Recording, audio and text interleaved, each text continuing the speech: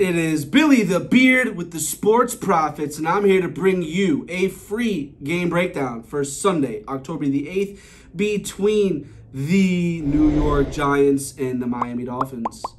If you are new here, hit that subscribe button.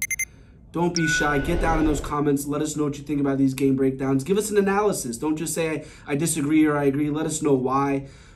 If you like our content, show that support. Hit the like button. Most importantly, turn that notification bell so you're always informed. The New York Giants are going to travel to sunny Miami to face the high-flying Miami Dolphins offense this Sunday from Hard Rock Stadium. This kickoff is scheduled for 1 p.m. Eastern Standard. Giants are coming into this game with a 1-3 record after dropping their second straight game. This time it was at home. They got defeated 24-3 the Seattle Seahawks. The Giants are off to a terrible start this season, and they're currently only averaging 11.5 points per game. That is good for 32nd in the league. They're averaging 158 passing yards. That's 32nd in the league. And they are putting up 94 rushing yards, which is good for 22nd in the league. So we have Danny Crimes or Danny Dimes, or however you want to say it. He's been leading their offense. He has had an offensive line that's been plagued with some injuries, so he's not getting any protection.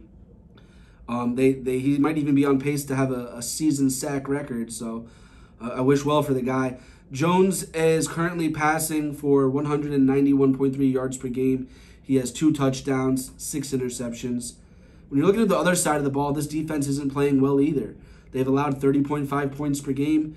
They are allowing opponents to pass for 207.8 yards, 133.8 rush yards, and the quarterbacks are throwing a 62.2% completion rate against them. The Dolphins, on the other hand, they're coming into this game with a 3-1 record, fresh off a defeat against the Buffalo Bills to the tune of 48-20. Miami still is ranked first in points per game, 37.5 on average. 334.3 passing yards per game. That's also good for first in the league. And they're averaging 176.8 rushing yards per game. They've only turned the ball over 5 times this season, 3 picks, 2 fumbles. Defensively, the Dolphins are surrendering 29.8 points per game. That's 28th in the league.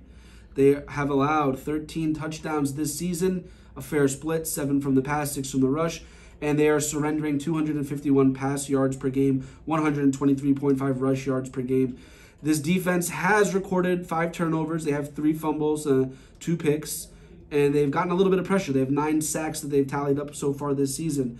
This Giants team, they're just desperate to get a win, but they're going to face a Dolphins team that looks to bounce back from a division loss the last week against the Bills.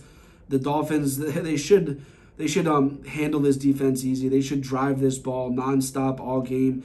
And when you're looking at the speed that these receivers have, they're probably going to be open a lot.